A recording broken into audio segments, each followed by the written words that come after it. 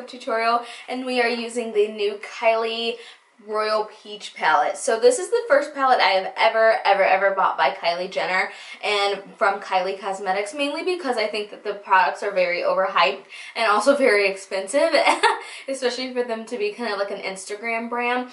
Although it is like a Jenner brand, but it's still an Instagram brand, and I still thought it was very expensive. But this time I went ahead and bit the bullet because this palette is gorgeous, you guys. It is so pretty. I'm gonna try to insert my little Snapchat video in this over this because tomorrow, it's Tuesday night and I'm trying to get this up for Wednesday.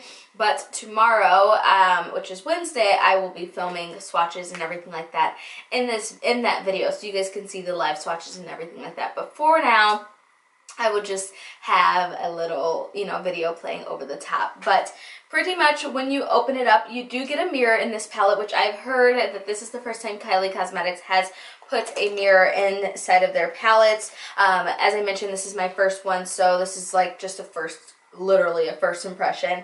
I just got this in the mail.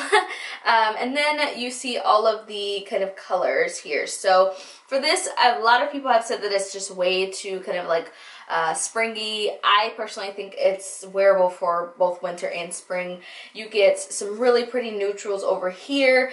There's like a little light peach, a pretty kind of like a coppery color, like a penny color that I just used on my crease. You also get another transition shade. If you are a little bit more fair than I am, I'm about an NC50, NC55.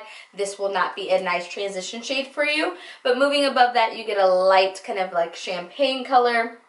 Then you get an orange shade here, which is really pretty, and a super pretty green color. You guys know green. I have been on a green kick, and I really wanted to do a green look, but I was like, no, Lonyea. Stay away from the green for right now. And then next to that, you get a really pretty purple color. I have not swatched this, but I've also done a purple look lately, so I was like, no, don't do that either. And then after that, you get a matte, really pretty blue color. It's like an electric blue, which I will be doing a tutorial with because you guys, I asked you on Snapchat and you wanted to see a look on this color here. So after that, you get it kind of is like a duochrome. It's kind of like a gold, like a true gold, but it also looks like it has some kind of like green reflects in it, which is really pretty. Then you get a pink color here. It's like it's kind of like how do I explain it? Kind of like a peachy pink, and then you get a really pretty burnt orange transition shade, which I used in my crease, and then a satin, because it's not all the way shimmer, it's more of a satin kind of copper color, I guess you could say. So this palette, it does have 2, 4, 6, 8, 10, 12 shades, and it also comes with a little eyeshadow brush, which I did not use because I'm going to use it tomorrow. And on the back, it just has the names and Kylie's little signature here. So it lets you know at least what shades they are. Now how they match up is a different story because it's just really confusing. Nonetheless, for this being my first palette that I've ever bought, it was $42 with shipping. I think my shipping was free, but with tax I ended up paying about $45. So that's not too expensive, especially with the shipping being free, because I've heard that Kylie's shipping is like $5 and it's just coming from California. So that's kind of like, girl. But other than that, the pigmentation is so good, you guys. The matte shades that I applied in my crease, which was just the kind of cinnamon, or no, it was the Duchess shade. Yeah, the Duchess shade. It was really pretty. I just put it in the crease. It was very pigmented, and then I put cinnamon on the lid, and that was like really creamy. I did use a cream eyeshadow base, but it was extremely creamy, you guys. I will also go in more depth tomorrow as I'm going to be playing with a little bit more of the other colors, like the more mattes and things like that. So I will definitely let you guys know in another video what else I think about this. But first off, or for being my first impression, this palette is great. It's definitely worth the $45. I wish it was a little bit cheaper, but if you think about it, you're getting 12 shades for $45, and that's not a bad deal, plus a mirror and plus a brush. So that's not a bad deal at all. I think the Anastasia Beverly Hills shadows run for about the same, and I'm going to grab the Modern Renaissance palette really quick. So I believe Anastasia Beverly Hills palettes, I think they range about, I want to say about $45, about $40 something. And for this one, you get a 16 shades, so you get 2 extra, 14 shades. And then in the Kylie one, you get, oh shit, I just got my fucking nail in there, damn it. But you get the 12 shades in this Kylie palette. So comparing the two, the size difference is very, very, very different. It's just slightly a little bit larger. The pan shades are also circular as opposed to square. So with circular, you can't fit as many as you can square. And also Anastasia Beverly Hills shadows in this particular palette, because she did add more, are a little bit smaller than they are in the Kylie palette. So the Kylie palettes are a little bit larger. I also compared them on my Snapchat to the Makeup Geek shades.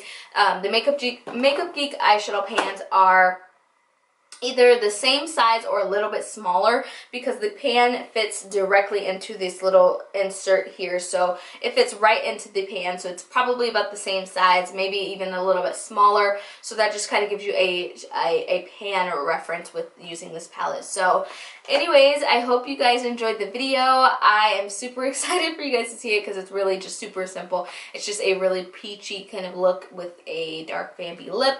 One more thing I wanted to mention to you guys, the packaging, it's very sturdy, very durable. I love the white with the gold Kylie in it. I wish it just said like peach palette or something like that as opposed to her name, because it's like, we know, okay, we know. We know who you are. And then the outside packaging just has her eyes, and it just has a really pretty like makeup look, which is kind of what I based mine off of.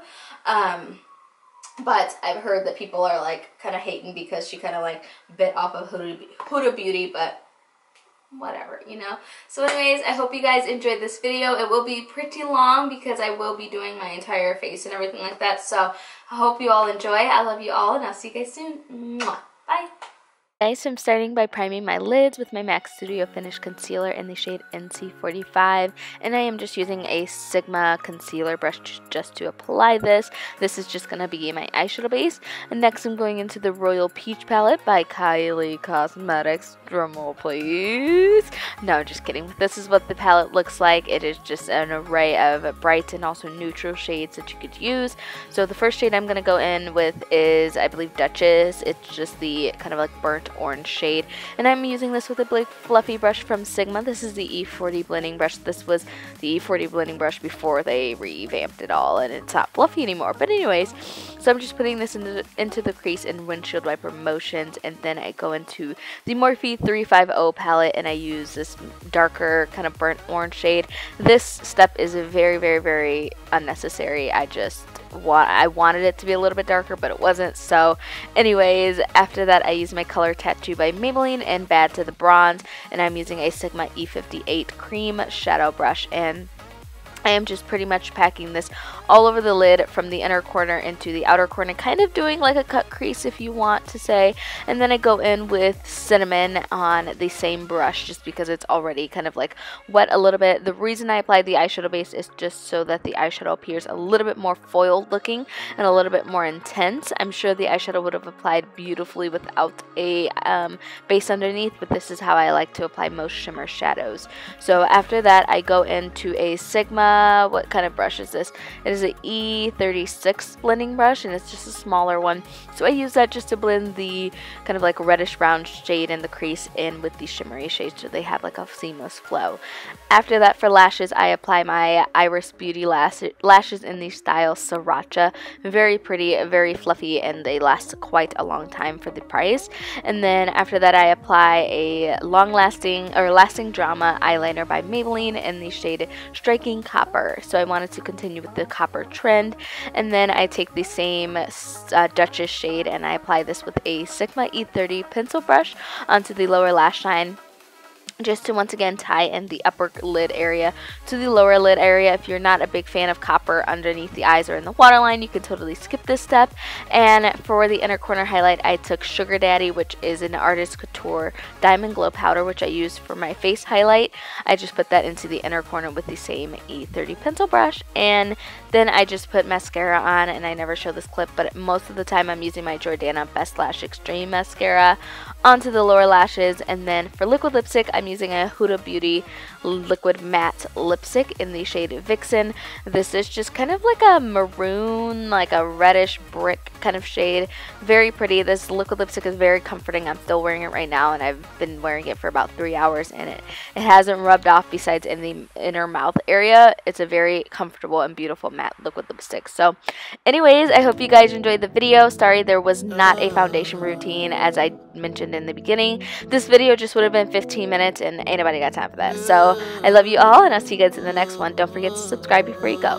Mwah. Bye.